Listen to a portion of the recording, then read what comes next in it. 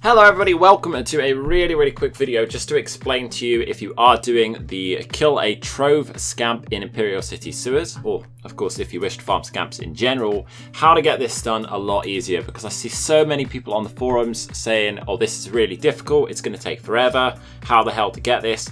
Well, there's actually a really quick way to do this, and that is that these have specific spawns. So many people don't know this, they think it's randomly spawn based, but if you know where they spawn, all you have to do is wait on those spawns, wait for the spawn and kill the scamp. So I'm going to give you a normal example. Almost everywhere has 3 spawns. We're going to take the EP zone here. One can spawn on the mark just located here. It will run south a little bit, around the pillar, and then it will disappear. One could do exactly the same up just to the north of that. Again, runs south, disappears. And then the third in that group will spawn just in this little room, and it will run sideways around the pillar once. Now, only one of those will ever come up at a time, and they have a cooldown, I believe, in that area of 12 minutes, but don't quote me, it's been a while since I did the first achievement for these. All you're going to have to do is get a little group of you, even if it's just 3, one standing on each spawn, and call out for each other when they spawn, wait to the last second, and then get the kill.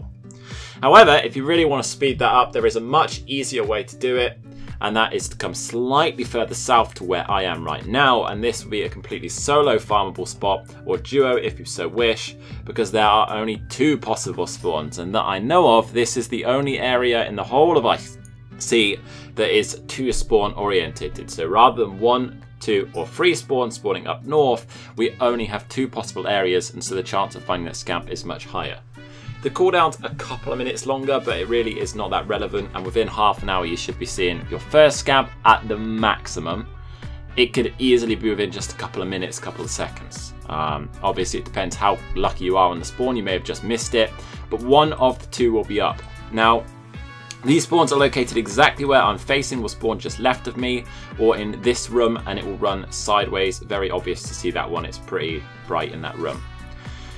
The advantage of using this 2 spawn area, of course, is that if only one of the 2 spawns is up, well, you know the next is going to be the other of those spawns. So if you wish to farm multiple scamps, let's imagine you get a cunning instead of a trove, or you're going for the kill 100 scamps achievement, then all you're going to do is wait for yours to spawn, kill it, change spawn, and go again. You can watch a movie in the cooldown, whatever you want. You know it is cooldown orientated.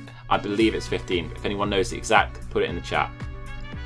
Up north, the disadvantage, of course, is if the north spawns, it could spawn south, or it could spawn here, and so you need a spread between those 2 possible spawns after your first kill. The first kill is always the harder one, because obviously you don't know which is going to be up, so I might be sat here for a little while waiting.